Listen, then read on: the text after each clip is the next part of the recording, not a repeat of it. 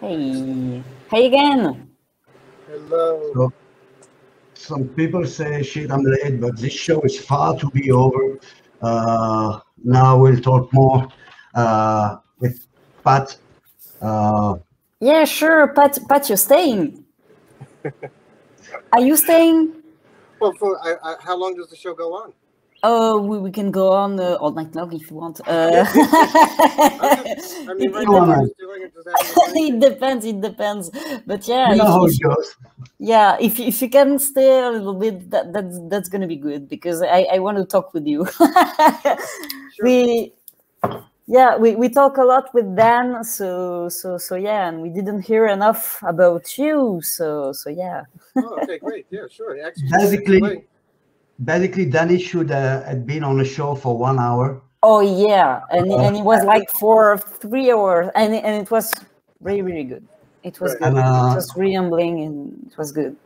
And to talk about Pat, he's a guy I met in New York City a few years ago. And because I've been to Otos, one of the cool bar in Lower East Side, and I think we just hit at the first love at the first sight. And now every time I'm going there, we always have a party. And yeah, if you go to New York City, go on a Thursday at Otos. He's the best DJ in New York City, I would say. Thank you. I appreciate that. And it's not the first time he said that. I've heard that for like 3 years. so it's not for today. It's real. He thinks that. I completely appreciate that. Thank you so much. Yeah, I mean, I've been, for the better half of, I'd say, 25 years now I've been DJing, I was lead singer in a band for 10 years, and that turned we did well for ourselves, even though we only made 2 albums, but we did okay. It was a hardcore punk band, street punk, and that was good. But after I lost the band, I was at a loss of what I wanted to really do with myself. So I was like, you know what? After having the experience of working with 3 or 4 members that weren't getting along with each other, we know what that's like, Yeah, that's not good. This is a typical rock and roll story about how we broke up. Everybody's significant others getting involved. Yeah, I know. Rock and roll, all of it. It tore us apart, So I needed something. There was something missing. And, I had been DJing here and there, but I never really took it in seriously. But I was like, you know what? There's just way too much music out there. And then I go to these bars, I go to these places, and I'm like, oh, the music sucks. We need something. So why don't I just play stuff that I like, So I decided to really put a lot of time into it. And one of the places that I DJed the most was a place called Motor City. And it was owned by these 2 girls from Detroit. And it was kind of like a bar that had like all Detroit motor parts built into the walls and into the seating, into the bar and everything. So they had that feel, like an engine feel. So it was really cool. They had a lot of like greaser rock and roll type stuff, and punk rock and new wave and like other stuff, going on there. So I did that for almost, Motor City for like almost 8 years, like DJing down there. And then it's been ever since, all these different other places, But I like the idea of being able to bring music to the people, especially stuff when they're like, who is this? Who is that? You got to tell me who this is, because I'm constantly looking, and I get most of the music from people who are suggesting, people sitting around listening to music, and they send me a link and they're like, you have to hear this.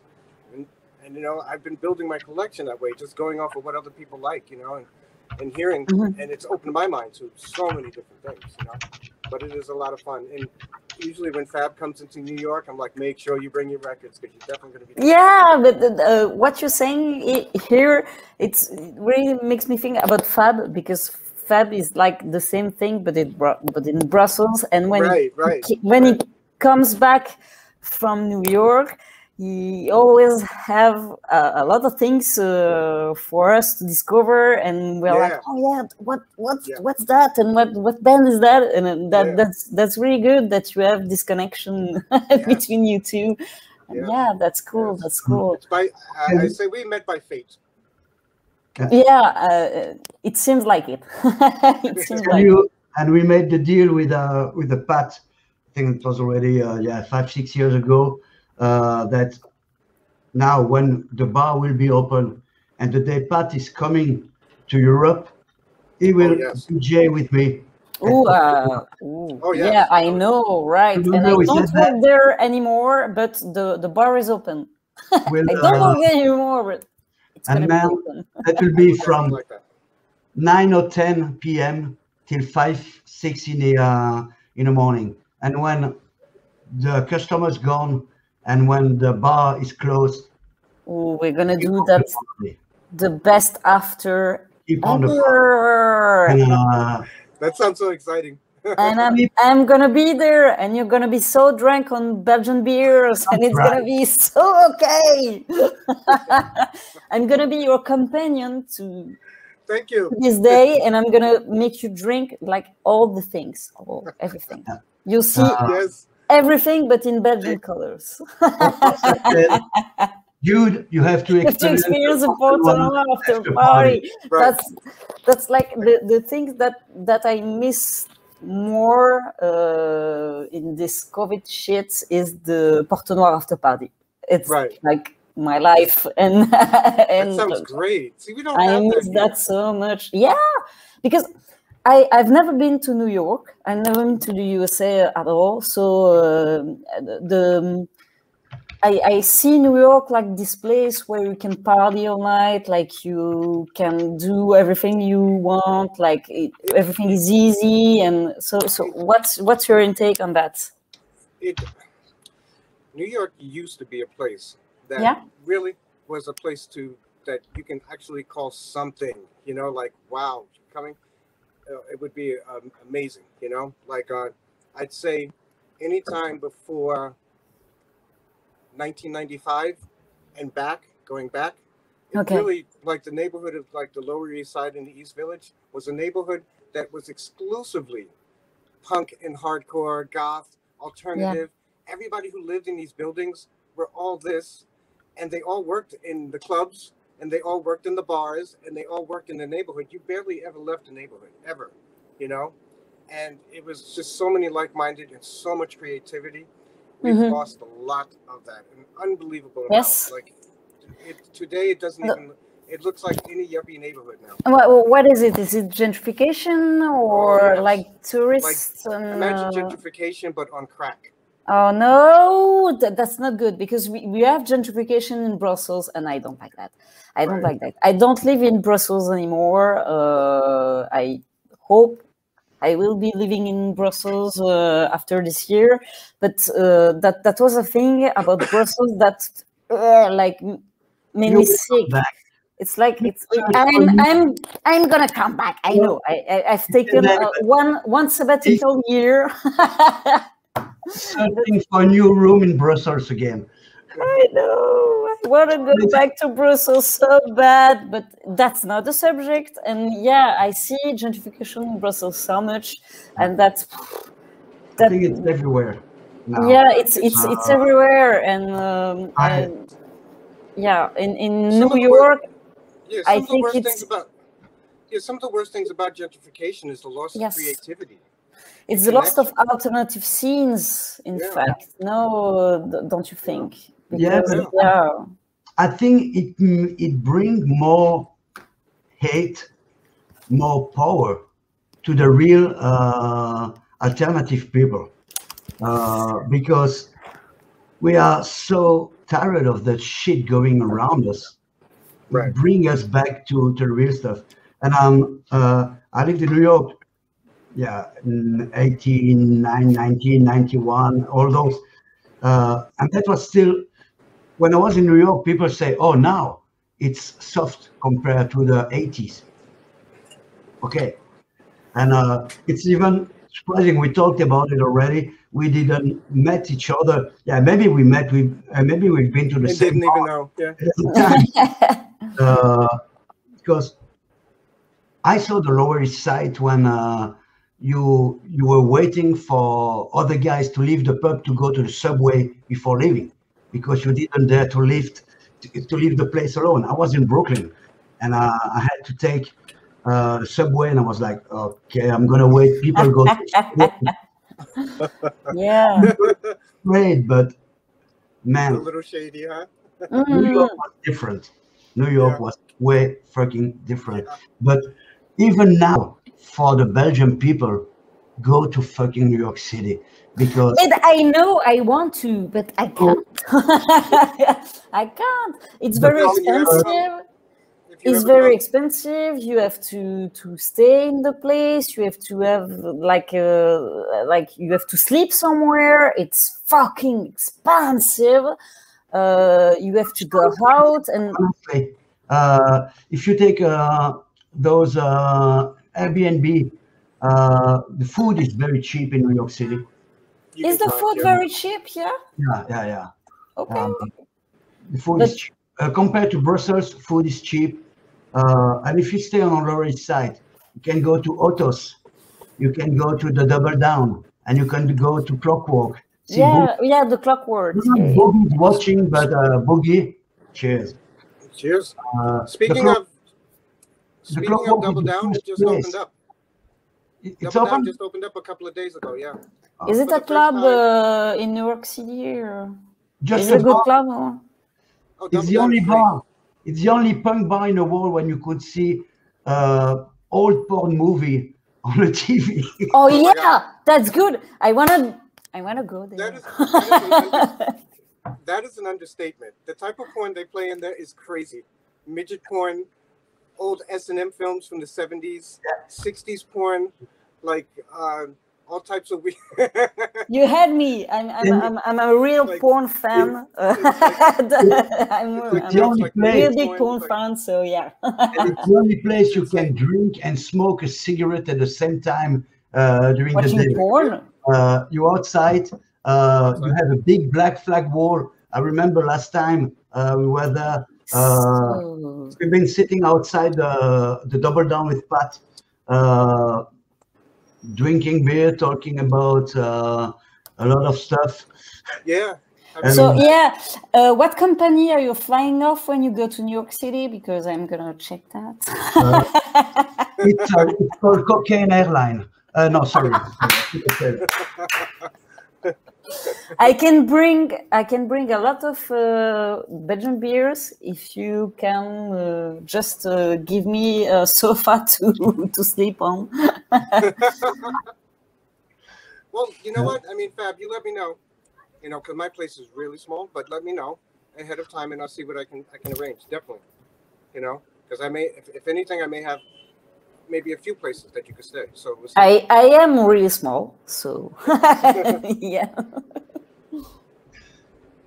We ask a flying company, not a rail one. Yeah. Oh, and that's a little bit shady, knowing your real work, Fab, but that's okay. And to show how New York City is, it's a very big town, and in the same time, it's a village, because we're all in the same place. Talking about the hardcore, last time I DJ with Pat, he said, hey, I think the guy DJing after us, his brother is playing in a hardcore band. I was like, huh, what? I talked to that guy, Cameron. He said, oh, Cameron. Yeah, my drummer, my brother is the drummer from Sick of It All. I was like, oh, okay. You know? Yeah, small world, right? See? Yeah, in that bar you had what's his name?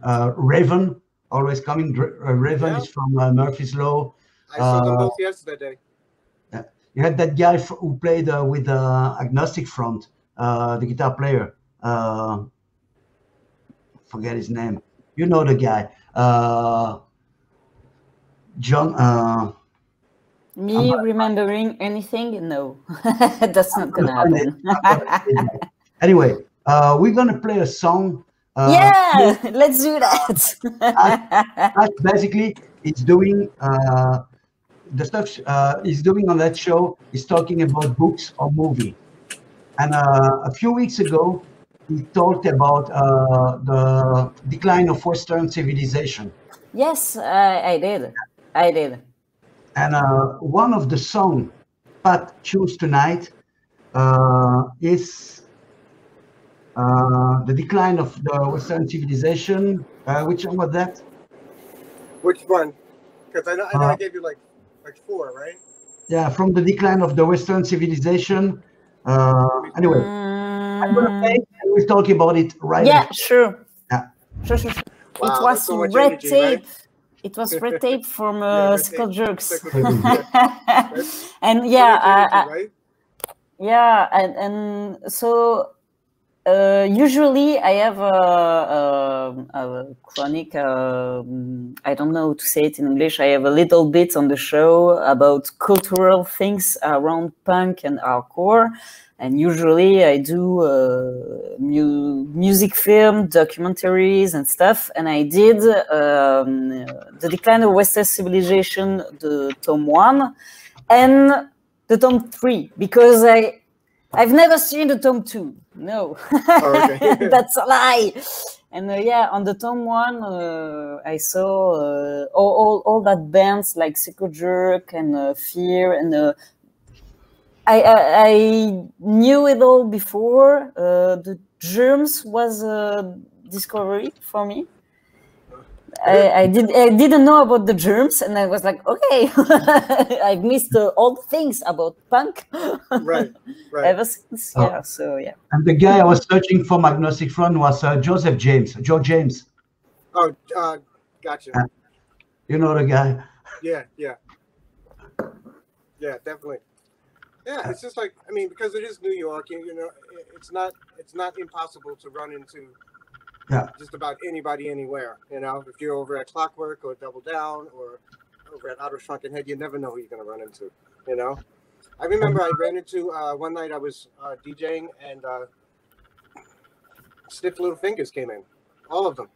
Oh, Yeah. nice. And they were just hanging out, some of the nicest people ever.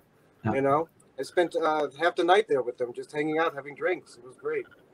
They played at the club I play. I DJ here in Brussels, Magasin 4, Magasin 4. Yeah. And those guys were very, very nice. Talking about meeting people at the Clockwork. You know the Michael Stripe from R.E.M. just living next to the Clockwork. I was with Boogie and they said, "Oh man, that's the guy from R.E.M." Okay. That's New York City. Yeah. Oh, that's it.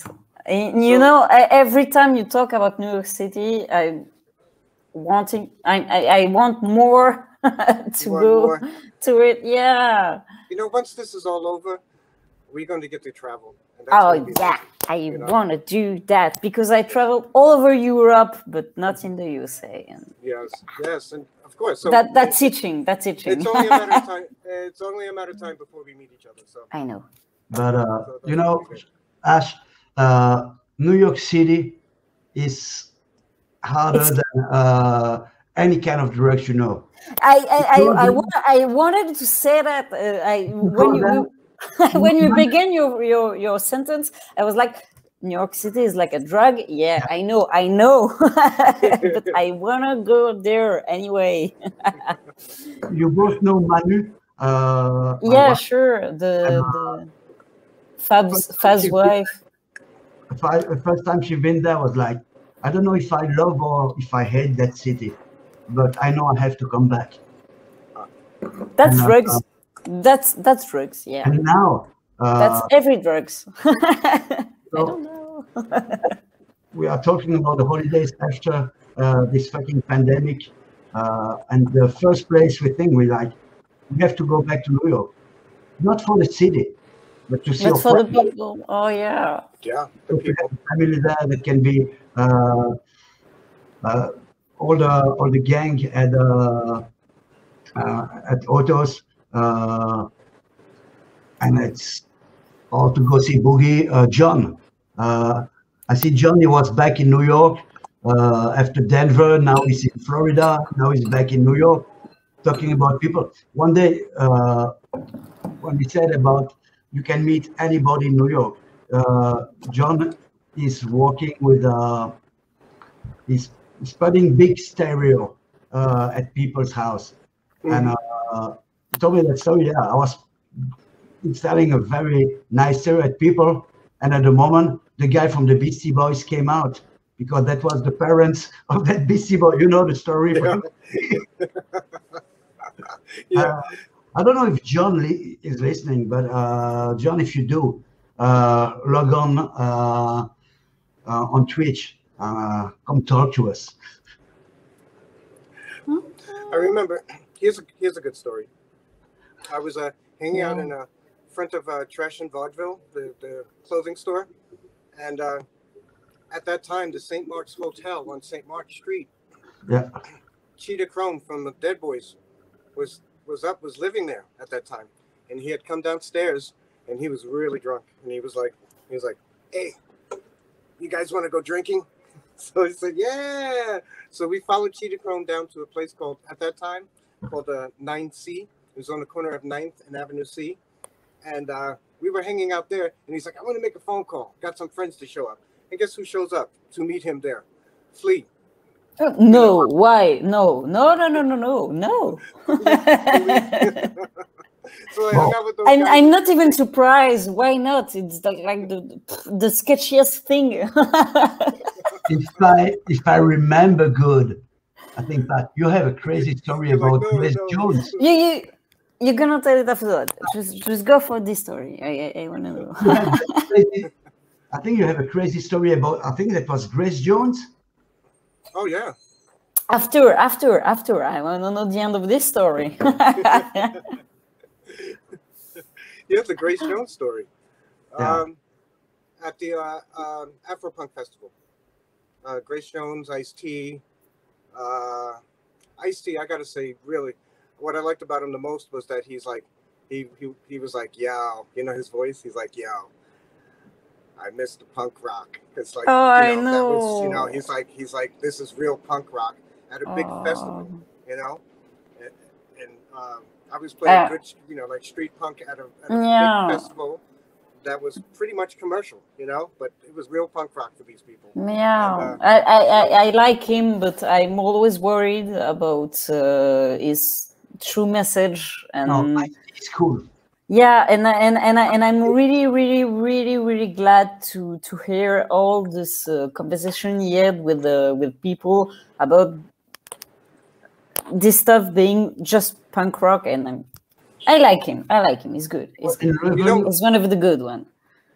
I mean, the thing was that it was important that I felt like I needed to do this to bring to people the realness of what we do, because I think people, they see just the surface. They don't, in the commercial world, they see the image, the fashion, they sort of flirt with it a little bit, but they never really fully incorporate this into their life. So I felt when I DJ'd a festival, when I DJ'd a festival and that nature, I gave it to them, and I gave it to them hardcore, That's what we said before with the values and the message and the connection. Right. That's what it is about. That's what it is about, and I'm really glad as a young punk rocker and hardcore kid. Right. I'm really glad to have this message and this connection to pass by, and that's really good. Right. By the way, the links under are links to Pat's Facebook and his site. You can go check all the broadcasts he's doing. You have some merchandising too. It's a bit expensive to send to Europe, but we can arrange that. We have I believe the company that I'm working with right now that does my merch does do international. Yeah, nice. People who could be interested, check with me, and we can all order together so that can make all the stuff cheaper. You can listen to him if you like the show. there's a way to say thank you on a site. So do it, because that's part is typical the example. Like I said, buy the album, even if you can download it for free, of King Never Die. Download fucking Metallica for free. But, yeah, sure, Rammstein and stuff like that, but not the people who it really meant something. Pat, DJ page, if you like good I fun, did. go just put a like. A like is important. That's Go something for it, guys. So that's something Thank you. We have to do. I started a new night, a new broadcast, and it's called Hair Day, and it's an 80s flashback. Oh, nice. It's an 80s flashback, 80s style music and everything that I DJ. Cool. But, what we do is we film. You know, I have one person come over to my house, and a hairstylist come, and they do people's hair. And, like, they just listen to music. They do hair. We eat food, and we watch B movies. You know, and underground movies and stuff like that. And like, it's just this new thing that we did. So it's really a lot of fun. I got like a nice like barber chair and like mirrors and everything. That's really good. To make it, I just thought it would be a good idea. So it's called Hair Day, and it's really fun. I do it like once a month. You're doing that by yourself, or that's Rochelle who's doing the hair? It's me and Rochelle, yeah. That's so good. That's so good. So good. It's a lot of fun. Just just hanging out. Let me show you something. Oh yeah, sure. Go for it.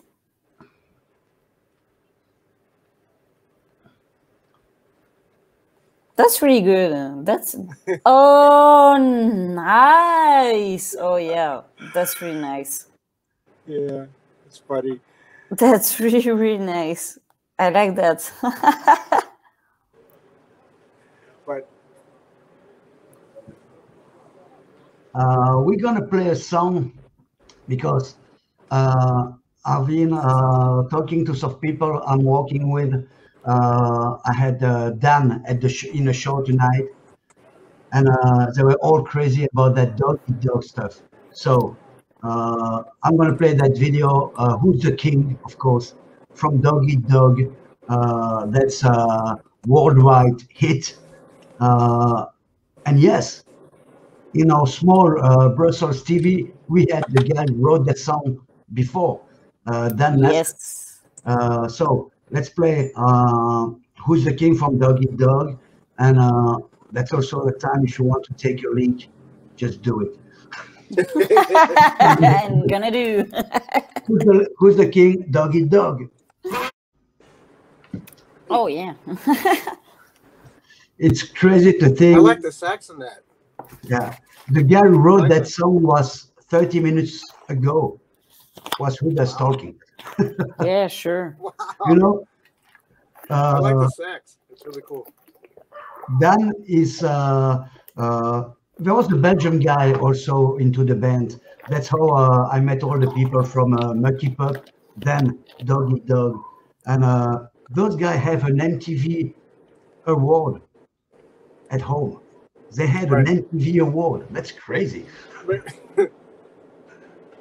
Yeah. But so, I mean, at this point, I just, like I cannot wait until all of this is over. There is one problem though that's happening here in New York City, and we don't know how it's going to turn out.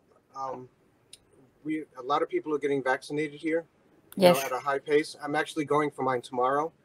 Yeah, that's good. That's good. My first one tomorrow. But the problem is that we have now the South American variant has showed up in New York. And this is the one variant that they already know for a fact that the vaccine is ineffective against. The person that they found who has this variant did not travel. So he got it from somebody else who traveled in, which means that person is still out on the loose somewhere, So I don't know how it's going to turn out. I know that we've opened up to 50% capacity now. And a lot of people are out, a lot of people are out and a lot of people are congregating a lot, So I don't know what direction, it's going to take. But I hope that people will just, if they just stay diligent or whatever, then maybe we can we can beat it, you know, through social distancing. We'll see what happens, you know. But they do know that the variant showed up here. I'm like, I don't know. We have that kind of thing in Belgium because they said the vaccine was working with that. They call it Brazilian variant. The Brazilian, the Breton, we have a lot of variants in Belgium, and they said vaccine was working. The only problem is here, as I have a high blood pressure, so I should be basically vaccinated in the first because I'm over 45. First they start with all the older than the other, but we're still waiting because we're still waiting. And I am 30. I have an autoimmune disease, like I'm chronically ill, but I'm not in the. We have in Belgium that thing that the people with the worst disease get vaccinated first. That's okay. That's okay. That's like the old people, the people with diabetes, with renal disease, and all the stuff. But people like me and Fab are vaccinated second, and even second, we're gonna be vaccinated like in June. Right. Yeah. Because they're vaccinating like in a the smallest possible. I don't know what they are doing with the vaccine. Even we are priorities people, but that's not for today. That's for. So I don't know if you heard about that, but yeah, in Spain they tried to make a concert. Mm-hmm. People just acting normally. They just had to wear a mask. It was 5,000 people, I think. No, I'm not sure. There was a lot of people, a regular concert, I would say. That was a 1,000, yeah, I think. Jumping on each other, but they all had to wear a mask. They checked everybody in, and after they checked everybody out 1 week after, 2 weeks after, and there was zero transmission of the disease. Really? Yeah. Wow. And that's a big hope for the concert stuff. There was an article here in the European news about New York City who said that New York was really the city to follow in those days, because I saw Mike he's from Troy, upstate, and he was saying that the concert will start soon. And in New York, everything start to open again. I saw that the traffic jam was starting again. It's coming back, and the numbers of transmission or disease are going down. Okay, good. That's a good thing. That's a good thing, yeah. That is good news. So New York City will be the spot. In Brussels, how far along are you opened up? Is it like fully opened, or is it like partially? No, nothing. It was a little bit open like this last month, and then for the tattoo, but yeah, to make the stuff from March last year to June, everything was closed. From June to October, we were closed only till 1 a.m. Basically here, all the bar open all night till 1 a.m. And we have really to watch out. We had the cops in the bar walking. The bar DJing, Ash was a barman over there. Yes. And we really had to. It sucks. It really sucks. It's yeah.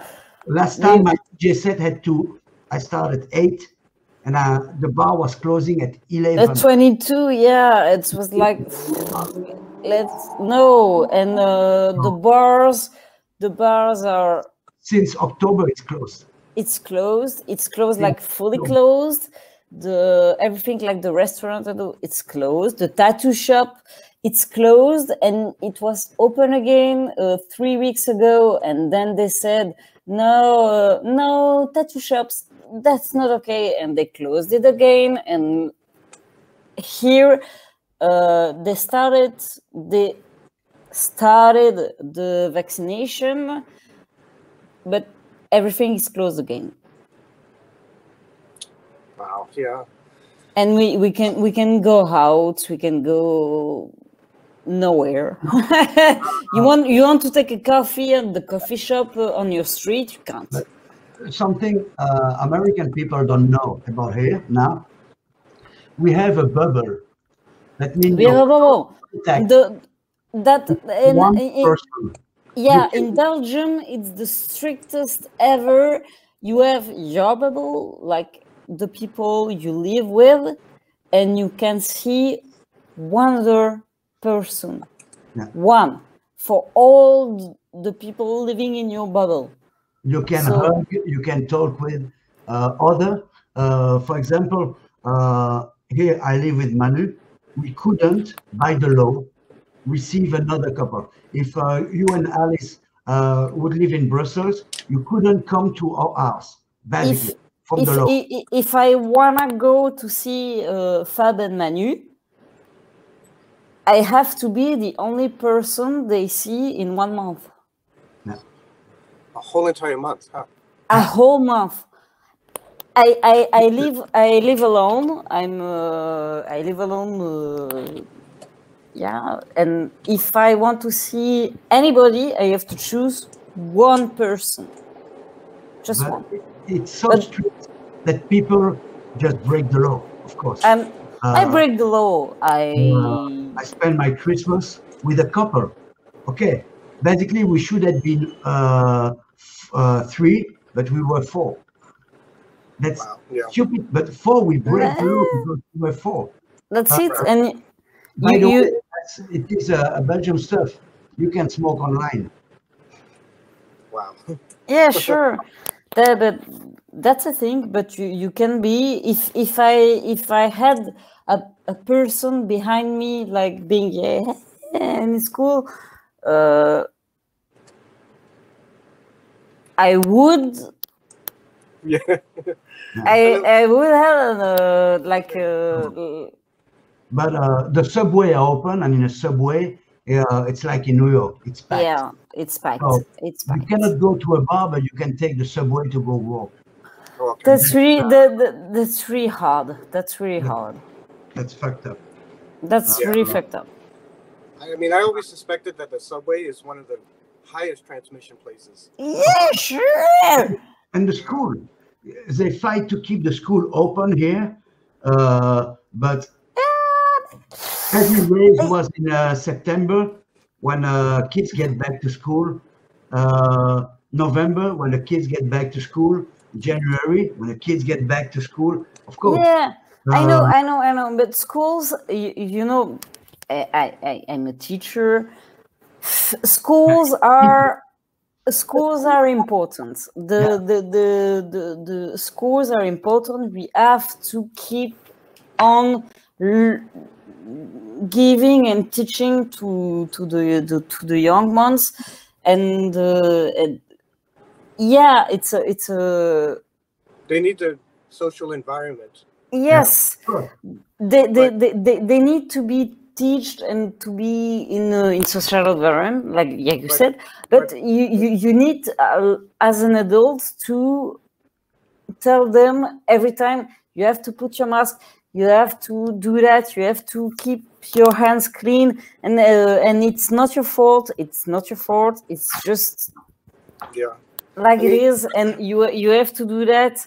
And I could see the scenario, you know, like kids, they say that they're maybe not so much at risk, but they love to touch everything. Yeah, I know, and fingers in their ears and in their eyes and in I their know, mouth. and I'm really sad every time I have to tell them, no, you can't touch that, but you can You just can't. And I love being there and teaching you, but I love being there and teaching you. So just don't touch everything. And it's really bad. You have to keep a channel. You have to keep a channel to teach kids and to touch kids, because they need it. They don't need 1 year of being blindfolded of everything. They need like the justification just to be I don't know. I mean, I totally get what you're saying. It's the one thing that we can go back and say exactly what you were saying before. Yeah, sure. We have to get that connection, and in all this COVID shit, and yes, the young ones are a huge factor and transmission pod and everything, but they are the ones needing this platform and needing context and needing teaching and needing being there, just being there, and that's really fundamental. Yeah, the kitty's very cute. I have 2 kitties, so yeah, they're gonna be like that. Gonna play another song that Pat chose. You know, I love New York, but do you really need to love saxophone? Such an 80s thing, right? Yeah, after that video, you can, I think you know the story about all of that fear stuff on Saturday Night Live. That story is absolutely crazy, and so that's fear. One of the we talked about flea earlier. What's very interesting about this is there's many people that'll tell you, like Jimmy G,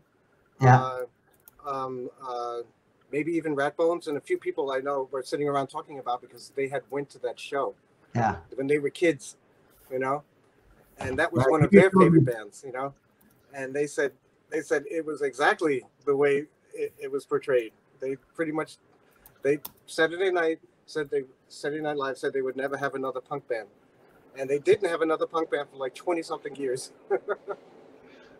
Jimmy told me that story in a bar late at night. He told me the whole story about that, and that was crazy because and after the show, all the problems they had, that was crazy. So that was that's a piece of Saturday Night Live in the US. That's a very, very big show, and that's what happened. The problem is they asked to the New York City punk kids to be in a show and to act as a punk show. Yeah, they didn't wait for that, and there was a lot of damage on a set. They should have been prepared for that. Yeah. You know? So fear. You have to like saxophone to live in New York City, or I don't know. Of course. Yeah. There's nothing more in New York City than a saxophone. Right. And, let's play this song for our common friend Raven. Yes, for Raven. That's for Raven. That footage is so old, it's almost black and white. It's almost. That's crazy. That's the thing. To the people who don't know that story, they asked the New York punk to act normally on that show, and they destroy a lot of stuff, and that was a big mess. They should have expected that, though. I mean, it was the first like real punk band they really booked. I don't know if they were expecting it or not, but like, yeah, I mean, about what I saw in the documentaries, no, they didn't expect that. and then they were like, okay, that's a thing. What are we going to do? Are we gonna accept that or not?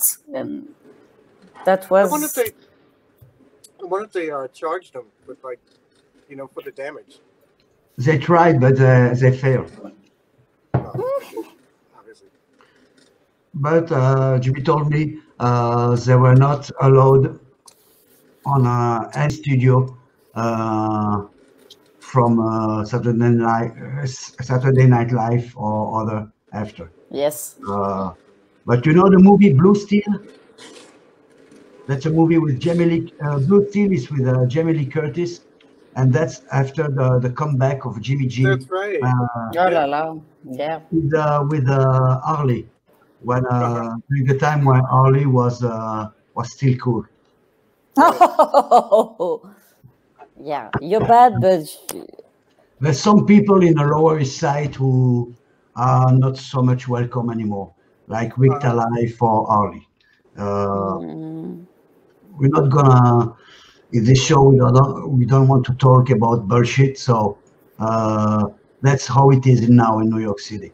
They say so many shit about other people. Rick Talai is wouldn't dare to come anymore in Lower East Side, and Harley is on the edge, I would say. Right. I see a tail. Yeah, this is a tail. Hello. This is a face. Do you want a face? Yes, there you go. Did you play Legend of Zelda? The game? No. What's that? Did you play? Are you a player? Do you play games? Oh, because you see my chair. Yeah, because I'm a huge Legend of Zelda fan. No, And I'm actually sitting in front of my DJ booth. Oh yeah. I got this chair because, like, I was looking at it online and I was like, you know what, that really looks like it's better for my back, you know. Okay, I feel betrayed, but okay. You know the game GTA? Yeah. You know, I know. GTA number 4, the soundtrack. You can play that game and put the radio you want, and one of the radio is radio. And the DJ of the hardcore punk station on GTA number 4 is Jimmy G. And that's really cool. And that's cool. Yeah, that's really cool. It's talking shit about the metal radio and stuff like that. I know it is really good because I played that game and that was like one of my first intake with alcohol music, and then like that was like what 3 months ago. I talked with him and I was like, oh, that's you. That's really cool. My heart is going like that. I don't know what to say. And it was really kind and really simple and really cool. Very cool. Oh, that's cool. And yeah, that's really cool. Did you see there's a girl, I think they call her Sweet Anita. And you can look her up on like YouTube or something. And she's a gamer, and what she does, she records her gaming.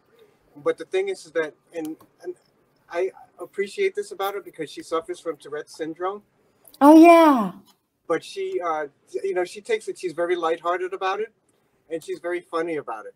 And her form of Tourette's is so smooth that you don't know when it begins or it ends because it's in between the sentences. And so she cracks herself up. She literally cracks herself up laughing. You know? Can you put in the chat we have, like in the StreamYard, like a link to her profile or something? So let me see. Yes, I can. Hold up. Okay. While we check for the link, I'm gonna play another song. But ask Ipat, the No Means No concert in Copenhagen, but that show was a bit long. So I cut it down to one song called The River. So let's listen to No Means No, The River, while we exchange some links. If you like crazy, go see No Means No live, you'll get crazy.